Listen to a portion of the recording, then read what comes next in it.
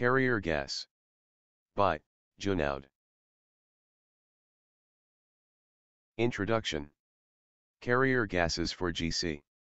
In GC, the carrier gas is simply stated as just a carrier to transport the vaporized solute molecules through the column during the partitioning process. The carrier gas, mobile phase, for gas chromatography should be an inert gas that does not react with the sample components. The GC carrier gas should contribute minimally to the partitioning process. This differs from the mobile phase in liquid chromatography.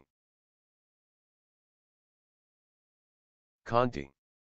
Carrier gases are compressible gases that expand with increasing temperature. This results in a change in the gas viscosity. The selection and linear velocity of the carrier gas will affect resolution and retention times. Carrier gases should be inert to the stationary phase and free of detectable contaminants. Carrier gas. Nitrogen, helium, and hydrogen are the most commonly used carrier gases for gas chromatographic analyses. Helium. Most common and compatible with most detectors. Better resolution, smaller plate heights. Solutes diffuse rapidly, smaller mass transfer term. N2. Lower detection limit for a flame ionization detector. Lower resolution and solute diffusion rates. Conti. H2. Fastest separations. Can catalytically react with unsaturated compounds on metal surfaces. Cannot be used with mass spectrometers. Forms explosive mixtures with air. Better resolution, smaller plate heights. Solutes diffuse rapidly, smaller mass transfer term. AR. Important for ionization detector. Relatively low cost. Simple purification. Conti. If the stationary phase is thin enough, 0.5 mass transfer is dominated by slow diffusion through the mobile phase rather than through the stationary phase. In other words, CSCM. For a column of a given radius, r, and a solute of a given retention factor k, the only variable affecting the rate of mass transfer in the mobile phase is the diffusion coefficient of solute through the mobile phase. Diffusion coefficients of solute, H2 He N2 decrease in cm respectively. Diffusion coefficient. Comparison. H2, He and N2 give the same optimal plate height, 0.3 mm, at different flow rates. H2, He give better resolution, smaller h, than N2 at high flow rate because solute diffuse more rapidly through H2, He than through N2. Faster separation can be achieved with H2 as a carrier gas, and H2 can be run much faster than its optimal velocity with little penalty in resolution. Flow rate increases N2 He H2. Conti. As the carrier gas changed from N2 to He to H2, resolution increased and analysis time decreased.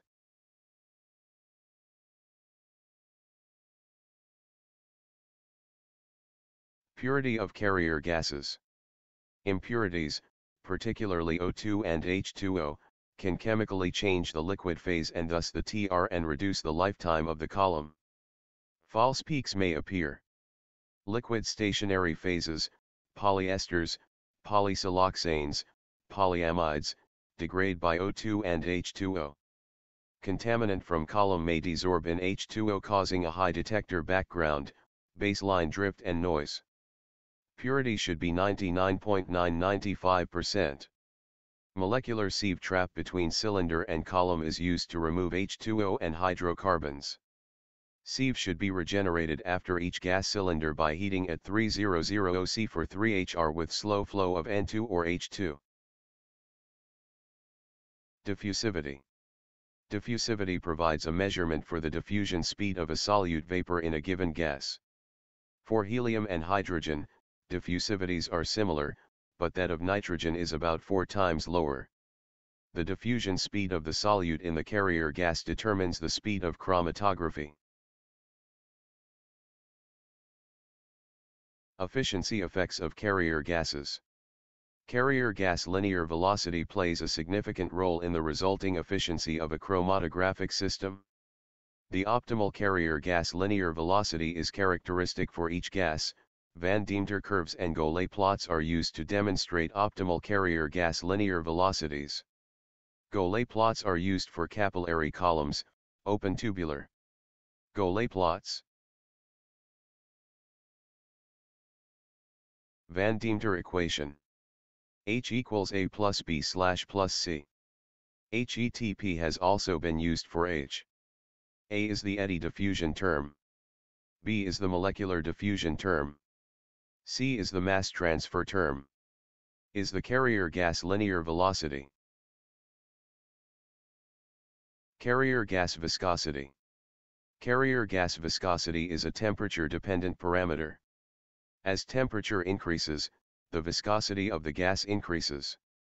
When using a constant pressure mode for carrier gas and temperature programming, the viscosity of the gas will increase and the average linear velocity will decrease.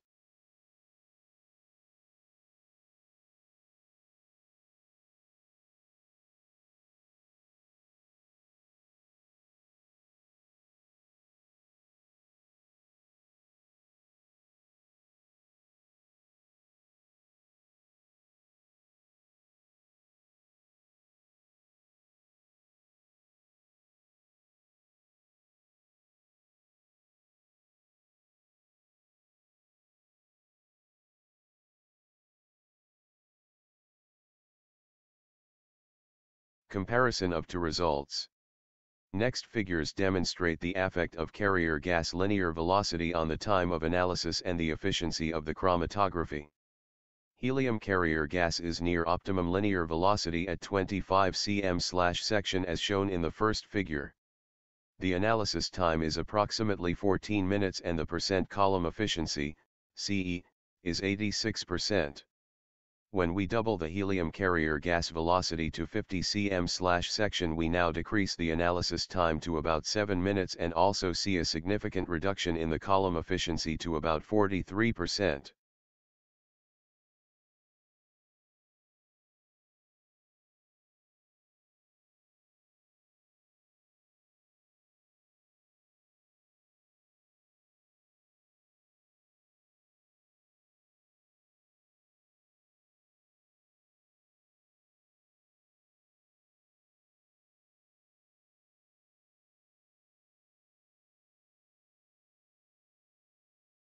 Separation of a kerosene fraction using hydrogen or nitrogen as carrier gas at the same average gas velocity, 40 cm/sec.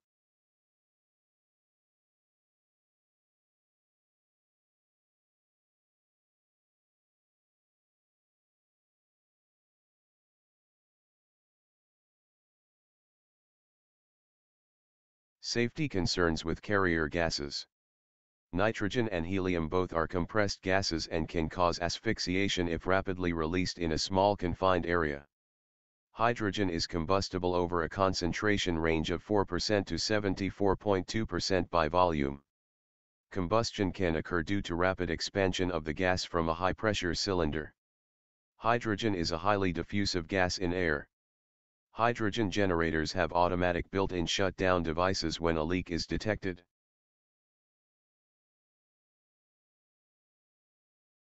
Summary.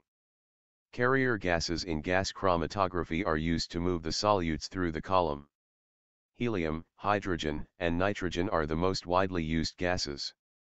Nitrogen provides the best efficiency but is extremely slow. Helium provides good efficiency and analysis times but is an expensive choice for a carrier gas. Hydrogen provides the fastest analysis times over a broad linear velocity range. Temperature programming changes the viscosity of a carrier gas, resulting in a decrease in linear velocity/flow over the programmed range when run in a constant pressure mode. Hydrogen is the best choice for GC due to diffusivity and a broad working range as long as safety concerns and proper controls are in place. Thank you.